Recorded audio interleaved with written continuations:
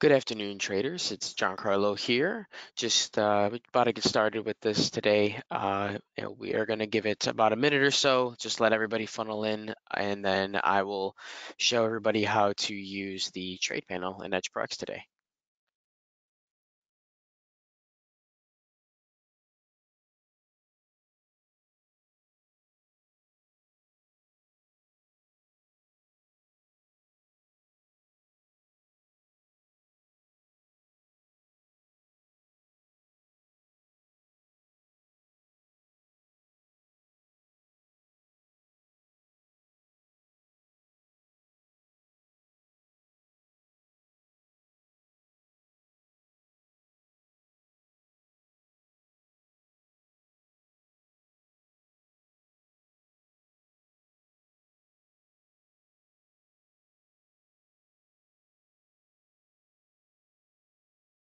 All right, let's get started. Derivative trading carries a high degree of risk and may not be suitable for all investors. Past performance is not indicative of future results. So the agenda for today, I'll be going through an intro to EdgeProX, an intro to EdgeClear, and then I'll show you how to use the trade panel, and then I can take a Q&A. So any questions you may have about anything with EdgeProX, I'll be there to answer that for you. What is EdgeProX? EdgeProX is an all-in-one solution for active traders with MBO capabilities, volume profile, and TPOs, native order flow tools with a fully functional 300 plus studies and indicators. We have indicator layering, native to Windows, macOS, and Linux, runs on Rithmic, CQG, or IQFeed. All these features are available for the low price of $34.99 per month. What else does EdgeProX offer? We offer a heat map, volume profile, volume imprint, TPO and market profile, advanced DOM, simulated trading, replay mode, cross-instrument trading, cloud levels, Edge Pro line, OHLC lines, time and sales, and 300 plus built-in studies and indicators, like I mentioned. What is EdgeClear? EdgeClear is an independent futures broker. We're created by traders for traders. We have an award-winning team, multiple clearing relationships with Ironbeam, Dorman, and Phillip Capital. We have an experienced team here, and our founder is Futures Trader 71. We are continuously building and innovating. We're all trader inspired here. So let's just dive right into it. How to use the trade panel. So let's start with how to access the trade panel first. So there's two ways to access the trade panel. The trade panel can be accessed by heading to the view and then selecting or hovering over the display and pressing the trade panel. You'll see it pops up over here on the right. Another way to access this would be this money symbol right here, this dollar bill at the top. If you select this $sign symbol, you'll see the trade panel appears again. And I also realized now that you can actually do this with the Control T button, or Alt T actually, I think it was what it was. Let's check. Yes, Alt T actually pulls up the trade panel as well. So let's try that out. And there you go. So those are the three ways that you can access the trade panel. And now I'll just go through with how to use it and all the different functionality within this area here.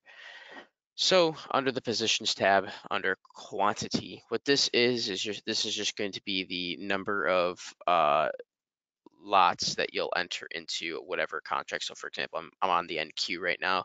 So this will be the number of contracts that I want to enter into on this NQ specifically. And then you can change here, good to cancel or day orders, orders with GTC, those should last until they're canceled. And then the day orders, those should cancel at the end of the day.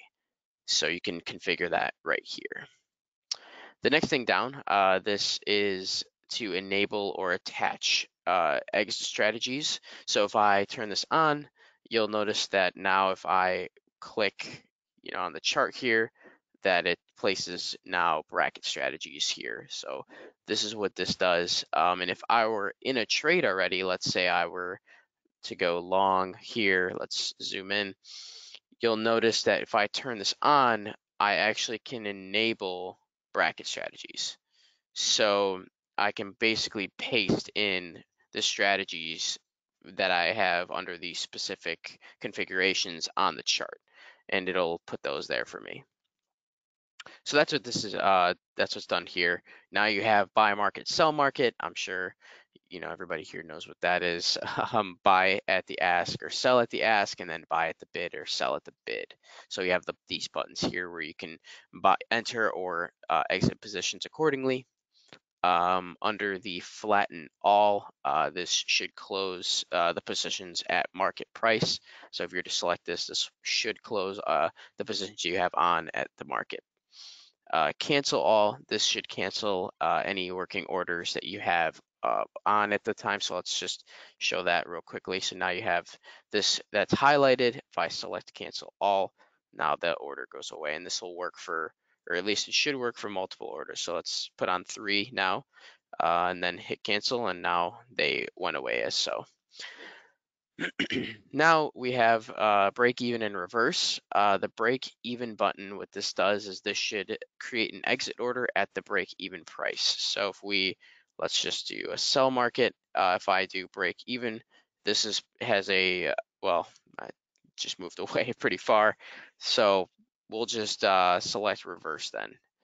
So now I can hit reverse, and that reverses the position. But like I said, the break even had a exit order at the break even price, and then the reverse button here, what that does is this exits the current position and enters into the opposite position that you were in currently. So, but let's show the flatten all button, I guess. So now we get this error message, not error message, but a warning message saying, hey, this is going to close out all the orders that you have open right now. So we accepted that. Continuing down though, simulated, and then if you select here, we have our live account. I have this blocked out. So we have the simulated and the live account. You can go back and forth and toggle that here. Position, this will show the positions that you have on. So if we have 4 and I buy at market, you'll see 4 at the entry price that you're at, and then you have your P&L here as well. So let's close these out. So here, this action will close all positions for the MQ-M2 at market price. Do you wish to continue? Yes. And you can obviously turn that off so that you don't, if you're trying to enter and exit rapidly, you wouldn't have to worry about selecting yes every single time. Continuing forward here, order. This is an order ticket, so this is how you would place limit orders into and buy limit orders and sell limit orders. So if we hit buy, you'll see here quantity. So you have the quantity, the number of orders that you want to enter into, and then you have the display quantity, which is going to display the quantity that you want it to. So as we increase this, you can make this appear as a different number, but this is going to be ultimately what you're entering into here. Oops, no, okay. So then this is ultimately what it's going to be entering into here. The type of order, you can change the type of order here. Obviously, in my opinion, it would probably be best if you're going to enter at market to do it via the positions tab, but all other orders, if you're trying to get a specific entry or exit price, the best way to do that, in my opinion, would be to do it through the order tab. So you can select market, limit, stop, market if touched, and a trailing stop as well. And you can type in the limit price here, or the price that you want to have the order at. The expires, as we went over this in the last tab, you have the day or get to cancel. And then you can actually attach orders to this as well. So you can have targets, stops, or you can have a trailing stop as well. And this trailing stop is done, I believe, as ticks. So, or yeah, as ticks or points. So this would trail by 2.5 points. So this is the order tab, and you can obviously configure the simulated or live account there at the bottom. And the same thing is going to be for the sell side, but let's just discard all of that and move forward. buy and sell. So now I believe my data cut out. I'm not sure why, but nonetheless, we can continue forward. So this tab, buy and sell, is just to buy or sell at market. There's no other features on this tab except for buying and selling at market. And you'll see if the data was connected. Let's see if we can disconnect and reconnect this. Connect. So if we reconnect it, you'll actually see this moving now. It looks pretty funky with the NQ because it moves so quickly, but right now you have it showing the different prices, and you can buy or sell depending on what you want to do and whatnot. So, and you can increase the quantity size in the middle here. So that's the trade panel, and there's settings here, not many settings, but you can change the location of this. If you wanted to put this on the left side, you'll see that you can change that as so. Exit attach, so you can configure this to be at either so essentially what this does is when you have your strategy orders, so let's close this so the paste button here, what this is doing is this is saying, do you want to paste in the strategy based on the entry price or based on the last price on the screen? And so I keep it configured to entry price. Show order ticket panel when selecting order. So that's the order column, and then show P&L. Obviously, I'm sure we all know what that is. And then you have your exit strategies, so you can configure your exit strategies from this window here. All right, so that is the trade panel. Was there any questions that anybody had about the trade panel, or if there's no questions on the trade panel, I can also take questions on EdgeProX as a whole.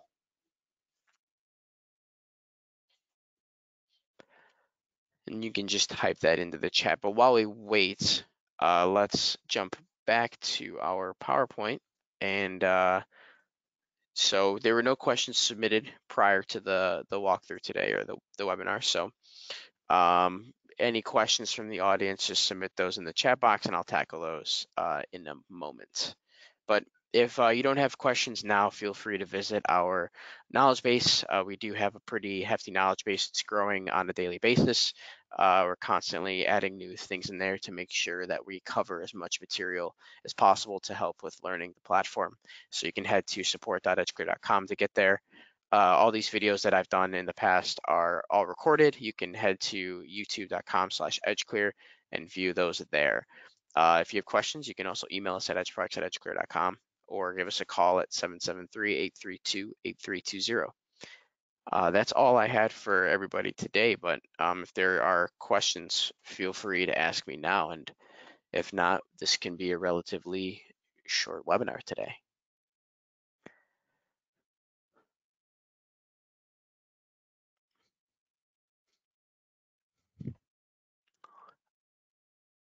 All right.